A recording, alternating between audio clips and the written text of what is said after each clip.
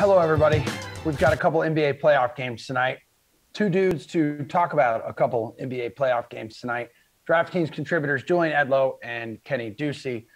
Best bets. Let's get after it. 76ers and the Hawks series tied at 1. Series shifting to Atlanta, where the Birds are actually underdogs, 1.5 points. Does the home court boost the Hawks, or do you like the Sixers in this one, Jules?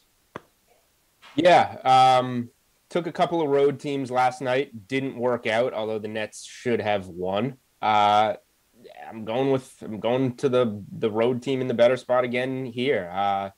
Atlanta has, done some things in this postseason that that can scare you.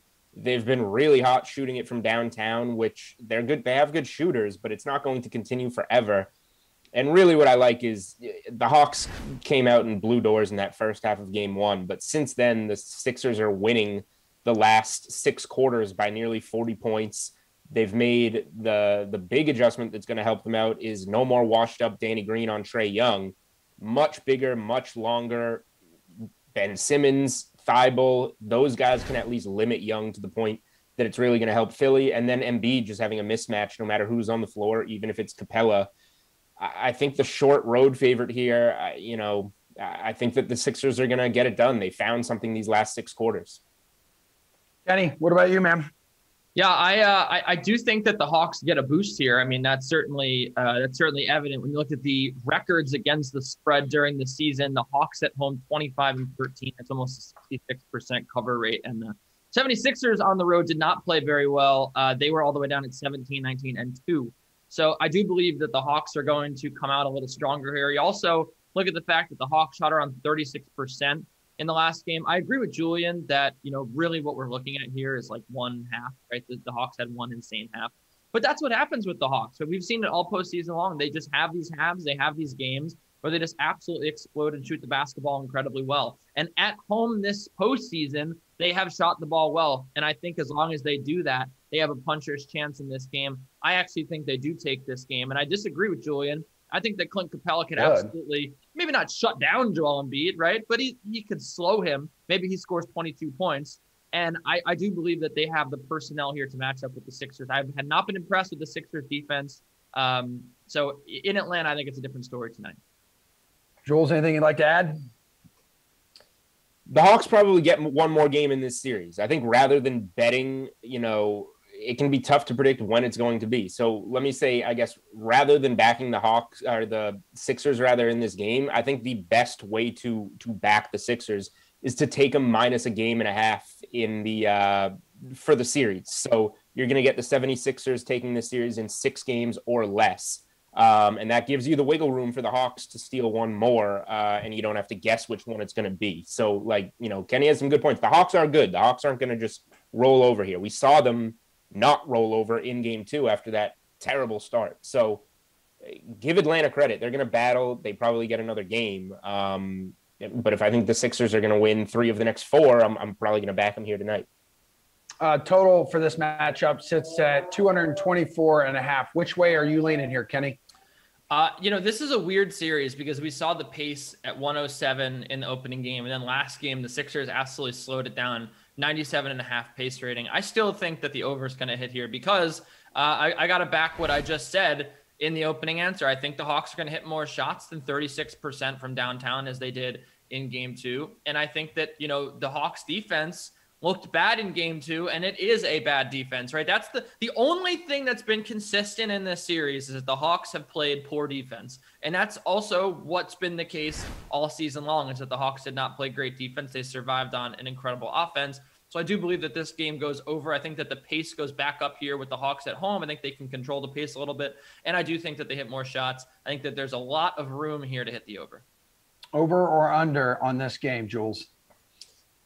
Yeah, in terms of betting it, I'm staying away because, Kenny made good points for the over, but there's also ways that if I like Philly in this game, I also have to kind of lean under because they're going to try and grind it out a little bit, have fewer possessions, most importantly, limit Trae Young with those much bigger defenders. So I think this is one, if the Hawks win, it goes over. If the Sixers win, it goes under, and the game's a near pick 'em.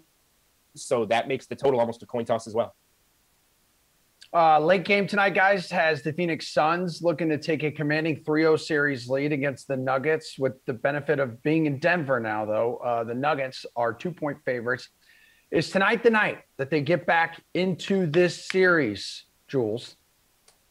So everything points to the answer being yes, especially after seeing, the Bucks somehow grind that one out last night. Like, look at how this is setting up perfectly for the Nuggets to win game 3, and the Suns are somehow underdogs after dominating the entire series. And then the Suns open as favorites for game 4, just like the Nets are now favored game 4 in Milwaukee. A 6-point swing in that spread with literally no change. We're just playing the same game in Milwaukee on Sunday, and the spread's 6 points different. The narrative is there with Jokic receiving his MVP award in front of the home fans before the game. But Phoenix has dominated this series. So I'm kind of going to fade the way that I think this is supposed to go, which can get a little dicey in the NBA playoffs. I think the Suns are too good right now. I'll take the Suns on the money line as the slight dogs. What do you want to take here, Kenny? Absolutely. I'm with Julian. I'm taking the Suns money line. I think they just, I think that this is not the Blazers, right? And I think that a lot of people, we see it in all sports, right? That odds makers trying to look back on historical trends, whether it's in the same postseason or the year before. And look, I think that they're like, okay, well, the Nuggets, they did play really well. They did have a high powered offense, but that Blazers defense was so garbage, Emerson. It was really terrible. This is just a very good defensive team. And I think the Nuggets are getting exposed for having Austin Rivers and Facundo Campazzo as their starting backcourt. I think that if this were Jamal Murray, it'd be a lot different of a story, but that's just not the case here. I think that finally we've seen a little bit of regression from the Nuggets against a very solid defense. And I don't think that they have the ideas on offense to get through the Nuggets. I mean, we saw last game 2, down the stretch, Jokic just popping threes, try and fade away jumpers. I mean, he has the autonomy to do that because he's the presumptive MVP. But that's just not a good offensive strategy. They just don't. They've run out of ideas, I think, to win games in this series. And it's just going to take like Austin Rivers hitting 8 threes again to really get them back in this. And I don't think that's going to happen. It's pretty really quick. Go ahead. It's pretty unbelievable that how bad Portland's defense has to have been to let Denver advance when the backcourt matchup was Lillard and McCollum against Rivers and Campazzo. Kenny was just talking about. Now it's Chris Paul and Booker against those two guys, except with their team actually playing defense, and we're seeing a massive difference so far. Well, Chris Paul has been great so far for the Suns. Which of his prop bets do you like, or do you looking at someone else in this department, Julian? So Chris Paul is clearly healthier than he was in the middle of that Lakers series, and we've seen that. So his point prop is set at 15.5. His assist prop is set at 9.5. Before we were getting the plus 110 last game on the assists. So I thought just taking the plus 150 on the double-double like I gave out on this show was the way to go, and it paid out. Now the assists are minus 134 for the over 9.5. So the double-double price has changed to even money, but I think the points are going to get there. So if you're going to bet assists over 9.5 at minus 134, you're just going to take the double-double at even money. So if you back Chris Paul, I think that's the way you do it. But for the Nuggets, it was sneaky getting, MPJ is banged up. Will Barton came back and ate up some minutes in that rotation. So Austin Rivers under 9.5, which Kenny actually gave out on this show. But once Will Barton was in, that gave me everything I need to play that. And then playing Porter Jr. unders with, the back. It's not like he twisted an ankle. The back is the reason he went from the first pick in the draft to the 14th pick in the draft. So MPJ unders, as long as he's still banged up, also work for me. Alrighty. Kenny, how about you? Yeah, I always love that Austin Rivers under. I think I've taken it every single game, and it's been good to me. And I think that I would take it again here. But just looking at some of the more exotic markets, to have a little bit of fun, I actually think Aaron Gordon over a half a three makes a little bit of sense here. I know it's minus 155, but look, he's wide open all the time from 3. He likes to tout the fact that he can shoot. It's been a something that's stuck in his craw ever since he was drafted, that people said he couldn't shoot. And he's hit, a 3 in the last couple of games. And I think now you look at going to Denver, I think that they're going to, see a little bit of a boost in offense. And, he took a 3. in the last 2 games. He has 4 3-point attempts in the last 2 games. He was shooting threes. I think he'll hit one tonight.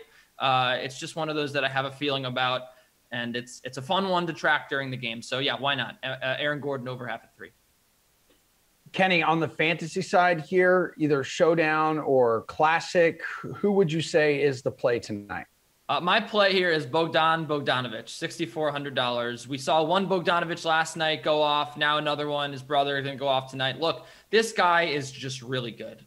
We have to admit it at this point. He's really, really good. He just hits everything he looks at, it seems like. 35 points over the last 2 games in the scoring department anyway. DraftKings wise, he's hovering around, 30 DKFP a game, and that's going on like a month now. I mean, this guy's one of the most consistent things we have in DFS right now. And he's still only $6,400. He gets you 30 points. You're pretty happy with that. But I think his upside here is 40 DK fantasy points. I really do in a matchup here, despite the fact that there is a good defense, and that's why he's priced this way. The usage here, the minutes here, just incredible. And again, I mean, Matisse Thybulle is putting a hand in his face, and he is just knocking down shots. It doesn't matter how good the defense is. This guy just seems to rise above it. I am going to have him in all my lineups. Bogdanovich all the way.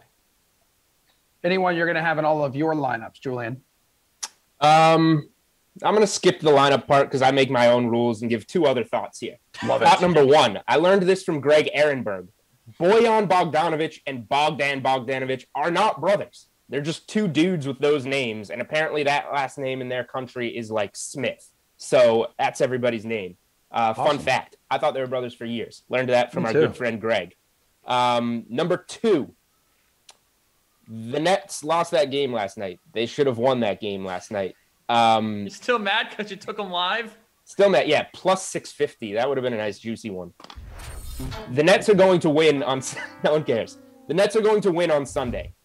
So these next few days, Friday, Saturday, Sunday morning, is going to be the last time we see the Nets at plus money to win the title. After they win Game 4 in Milwaukee, they're going to be even money or lower.